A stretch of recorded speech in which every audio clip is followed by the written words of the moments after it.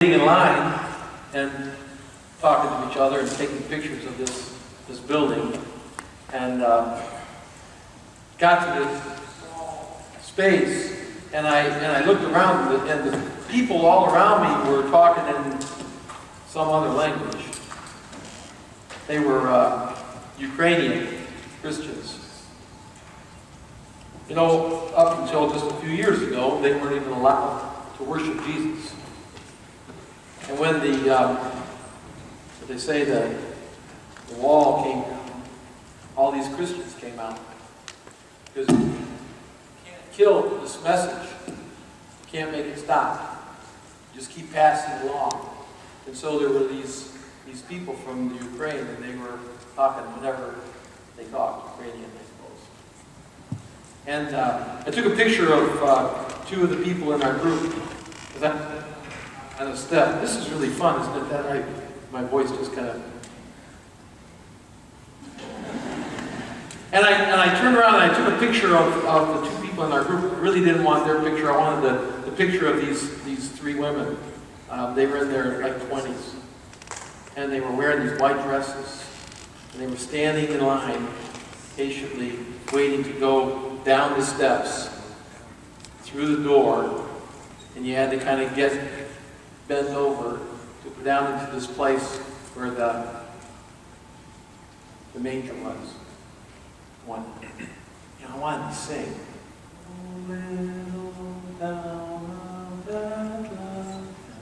But I couldn't. These three women, their eyes were just this big, and their faces were glowing because they were going into this place, and we all had to bend down. I think they did it on purpose. Everybody bend down.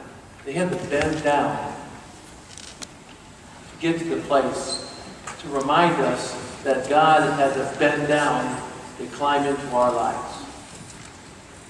How cool is that?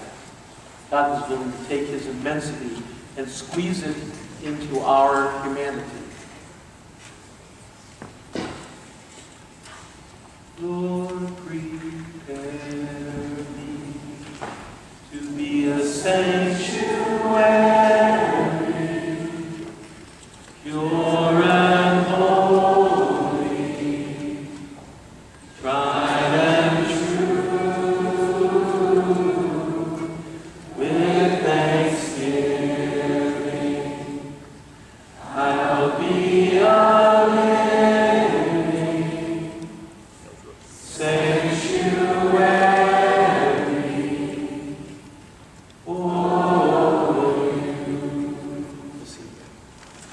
Can you imagine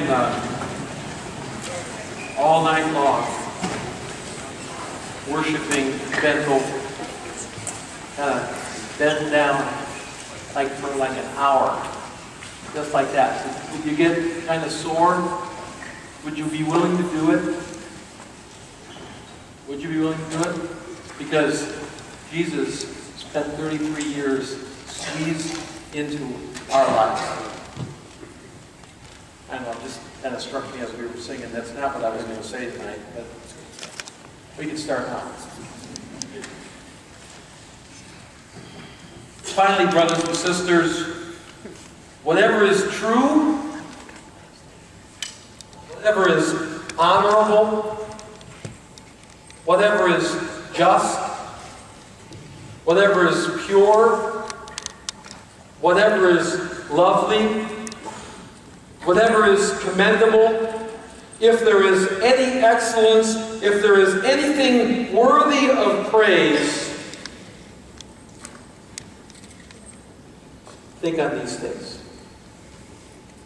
The word of the Lord. Thanks be to God.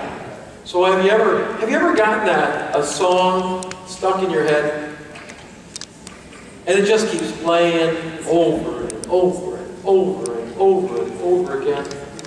Usually happens to me with stupid stuff, stupid songs. Like I remember going to Disney World. Anybody been to Disney World? For a month, I swear, for a month I kept singing, "It's a small world after all. It's a small world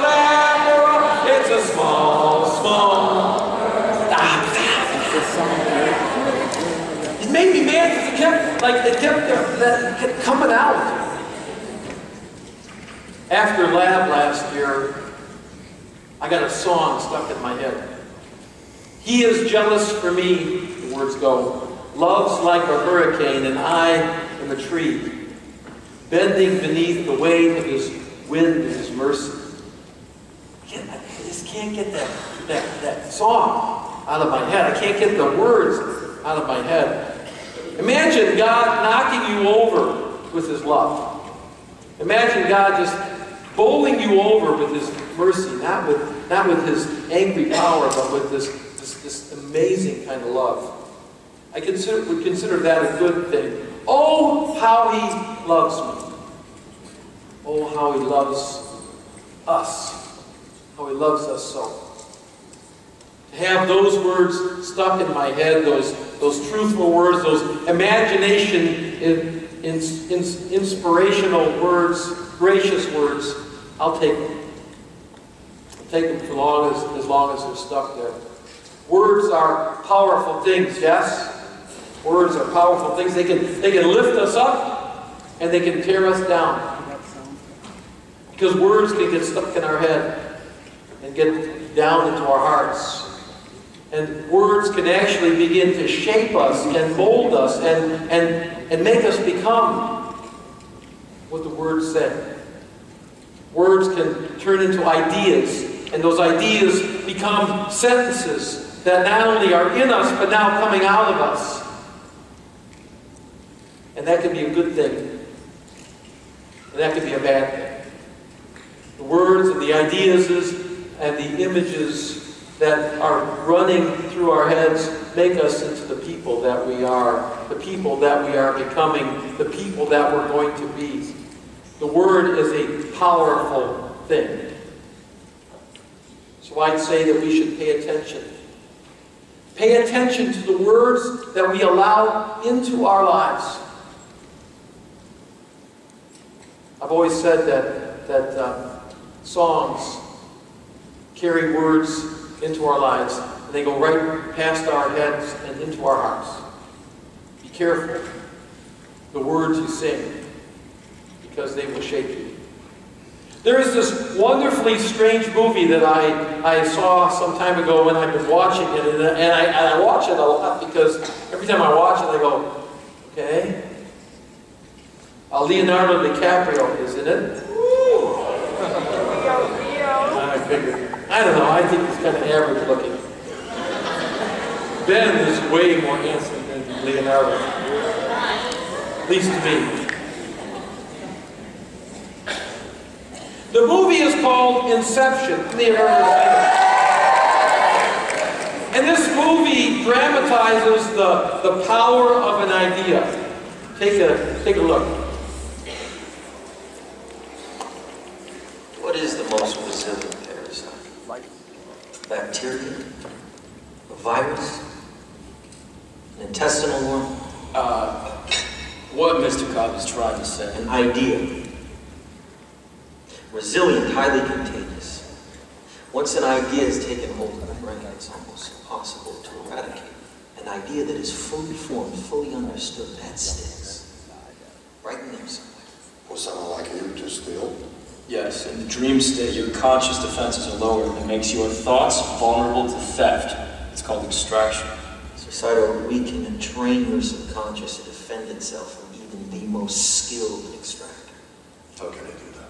Because I am the most skilled extractor. So, taking an idea and pulling it out of a person, that's called extraction. Leonardo says, we can train your mind to be protected against someone stealing your ideas. Imagine that. Imagine having your mind so well trained that no one can get in there and take your ideas out. Would that be called having a closed mind? Well, then on the other hand, to plant an idea, to put an idea in a person's head and in their heart is called inception. Inception. And it's a made-up word, but I like it. And Leonardo is in the inception business. He says, an idea, resilient, highly contagious, Once an idea has taken hold of a brain, it is almost impossible to eradicate. An idea, fully formed, fully understood, that sticks. So once that idea is planted into us, it has an effect. Inception. Now, before you bother telling me it's impossible. No, it's perfectly possible. It's just bloody difficult. Christell, as Arthur keeps telling me it can't be done. Arthur, you're still working that stick in the mud. He's good at what he does, right? Always the best. He has no imagination. Not like you. Listen, if you're going to perform Inception, you need imagination. Let me ask you something. Have you done it before? We tried it. We got the idea in place, but it didn't take. You didn't plant it deep enough? No, it's not just about depth, you know. You need the simplest version of the idea in order for it to grow naturally in the subject's mind. That's a very subtle art. So what is this idea? It's not how deep you plant it, it's the simplicity of it. So really the main of is to be in the inception business. Did you hear me? The main job of Christian community is to be in the inception business, to plant an idea into the mind of the world. And it's not how deep we plant it, it's an idea that is simple enough to understand. How about this one? God so loved the world that he gave his only Son. And whoever believes in him should not perish, but have everlasting life. Got that one? That's pretty straightforward. Maybe the simplest and most profound. This week we want to be in the inception business. We want to plant a word in your hearts and in your minds. The Word of God. And we want to also be about practicing all through the week, disciplining our own minds, our thoughts, our focus, so that God's Word not only begins to shape us this week, but for the rest of our lives. And it will continue to shape us, affect the way we live.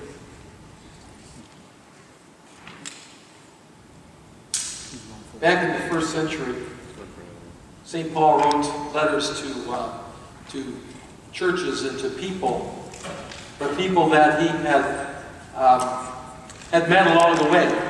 And some of the churches that he wrote, all of the churches that he wrote back to, with the exception of the letter to the Romans, were churches that he himself had been and started. And so some of them he would write back, and he was a bit cranky because they were like going another way. And so he wrote back. I love the ones he wrote to the Corinthians. He said, "Don't make me come back there." Kind of like when your dad says, "Don't make me come to your room." So Paul was trying to get them back on track and even threatening to come to Corinth. Some of the times he would write back and he would answer questions that he had heard they had. Then there was also the letter he wrote to the Philippians. And the Philippians, I think maybe might have been his favorite church, his closest connections. And some people call this the letter of joy or the letter of love. He just truly rejoiced in these people. In chapter 4, that is our focus this week, right before our 8th verse, this is what Paul writes. "Rejoice in the Lord always. I will say it again, rejoice. Let your gentleness be evident to all. The Lord is near. Do not be anxious about anything." I like hearing that word. Need to remember it myself. Do not be anxious about anything, but in every situation, by prayer and petition, with thanksgiving, present your requests to God. And then I love this line. "And may the peace of God that passes all human understanding keep your hearts and minds in Christ Jesus our Lord." Paul's whole purpose in writing to the Philippians was to plant a word that would grow in them. What a word. I love that word. I I have a t-shirt that just has one word on it. Whatever. My daughter perfected the pronunciation of that word. She's old now. She's also not here, so I can say that. Don't let anybody tell her. I've used the word whatever to put a distance between me and other people. People who are kind of annoying to me. I say, you do it, whatever. I've used the word to put a distance between myself and teachers, myself and principals.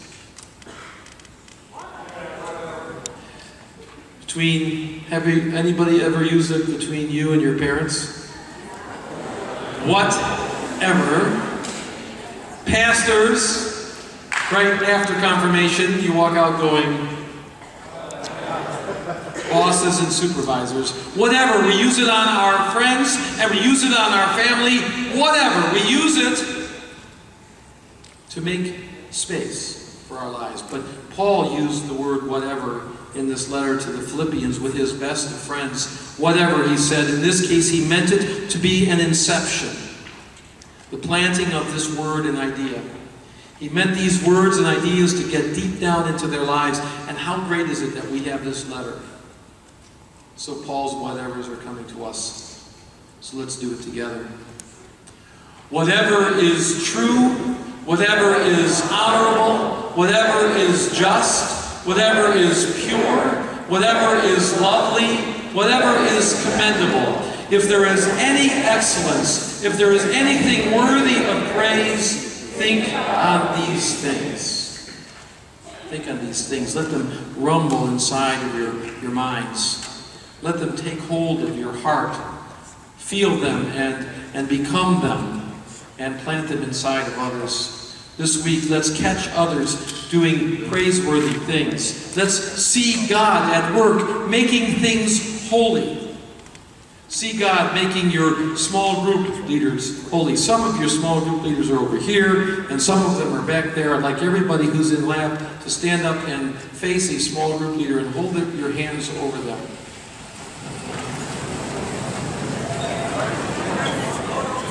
And let's pray. Make these people holy, Lord.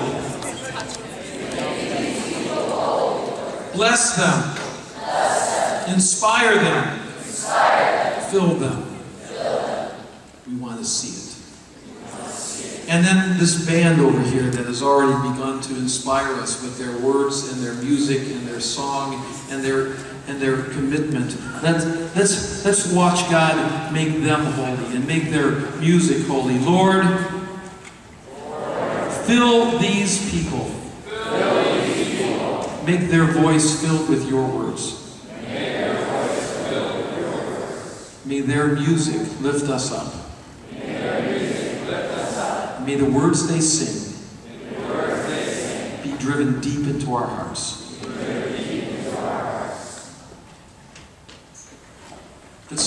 Let's hope that God will make this leadership lab holy.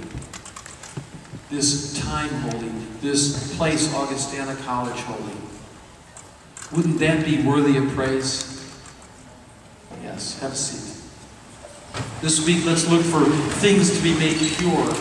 Because whatever has God inside of it is a pure thing. Let it in. Focus on it. How about that? Whatever. Let's also be honest. Let's speak the truth for a moment here. We all have words and sentences inside of us that are not holy. Yes? Yes? They're not praiseworthy.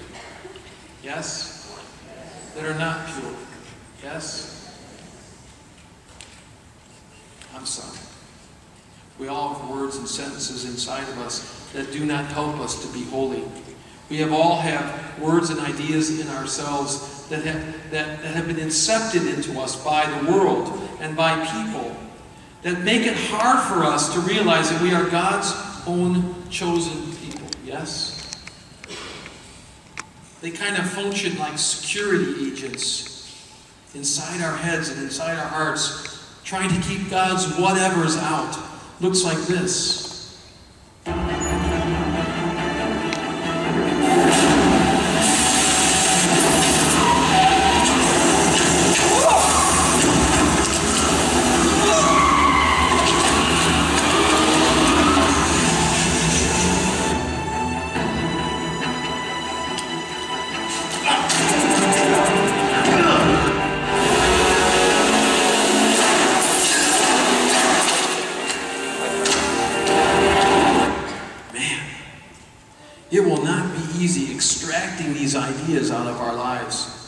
and planting God's holy whatever's in. For this week's Inception to work and to be lasting, we need to be disciplined and attentive. We need to be supportive of one another because we are walking along the same way. We will need to listen carefully to each other. Listen carefully and deeply to how your friends and your new associates in your small groups and in this leadership lab, how they are talking, the sentences they're using, because underneath a lot of our sentences are unholy and unhealthy and unhelpful ideas. Here's some. I'm such a loser, I can't do anything right. Let's extract that, yes? I can't control myself, I have no willpower. Let's extract that, yes? Say extract that. Once people get to know me, they usually drop me. Let's extract that. If people really knew me, they would just walk away from me. What should we do with that idea? I am unforgivable. What should we do with that? What should we do with I'm unlovable? You know the sentences that are inside of you. You know the sentences and the ideas that have been planted in you by our adversary, the devil, who means to disconnect us from who we are, who means to put a lie to God's good word. When God says, you are my child, my beloved, the devil cannot defeat the Lord God Almighty. Right? Whose adversary is the devil? Ours.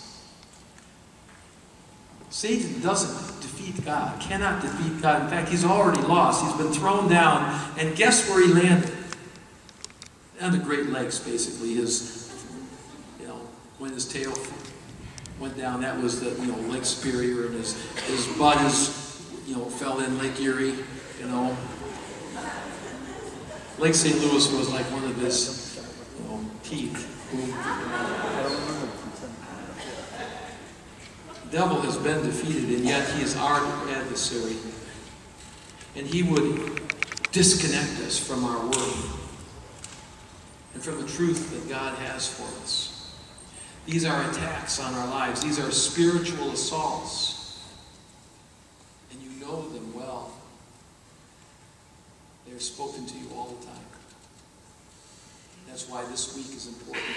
That's why the word that we will share this week is important. Paul wrote to Timothy, one of his younger, one of his disciples, and he wrote this: God did not give us the spirit of timidity to fall back into fear. The devil wants us to be afraid. God wants us to be bold. God gave us the spirit of wisdom and the spirit of truth and the spirit of grace. Ever hear these words? Wisdom and understanding, counsel and might, spirit of knowledge and the fear of the Lord, the spirit of joy in God's presence. Those are words that were spoken over you on your baptism day, when the pastor laid his hand on your head, when he anointed you with oil and prayed for God's Spirit. And God is faithful. And God will give you the Spirit you need to withstand all the wiles of the one who would rip us away. So let's make this week a week of Inception. Because I believe that God intends, through the Holy Spirit, to touch each one of us. Do you believe it? Say whatever.